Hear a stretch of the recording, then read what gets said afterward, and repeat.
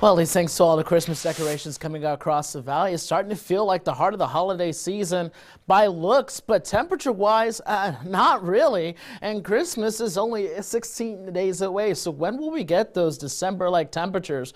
Well, they're actually going to be coming sooner rather than later. Earlier, I had a little issue with the camera, so I got you two cameras this time, one out in Edinburgh and one towards South Padre Island, both showing a beautiful view out across the valley as temperatures have already made their way to the 80-degree mark in Weslaco and Harlingen, just below 80 degrees along the coast, still sitting in the mid-70s though, the further out we go into the upper valley. As far as the rest of our afternoon is concerned, we're not expecting too much here in the valley. Across the South Texas, also conditions are staying calm. It's the northern part of the state where we're going to see better chances for rain showers throughout the weekend though, so any traveling that may be happening between Austin, San Antonio, and Dallas, and Houston as well, not really expecting too much of an issue, but some slick roads are possible. What we're really tracking though is by the time we get towards Wednesday, cold front comes through across the entire state, much of the country though, putting us in a giant pocket of really cold Arctic air. Now Arctic air isn't going to reach all the way down here, but we're definitely still going to feel its impacts, where we will see below average temperatures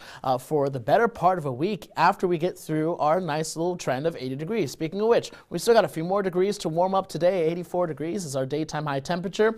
Tonight, a little bit cooler, temps falling down into the upper 60s to mid 60s with a small chance of some fog developing across the valley. Then again, over the next 7 days, that's where we're really going to start to see that trend change. Mid 80s when we get through Saturday and Sunday here in the valley. Starting next week, mid to low 80s on Monday and Tuesday, and then Wednesday, Thursday, we start to see those temperatures drop. That's actually where we should be this time of year, but they're going to keep on going down from there to be below average for where we should be in the middle of December.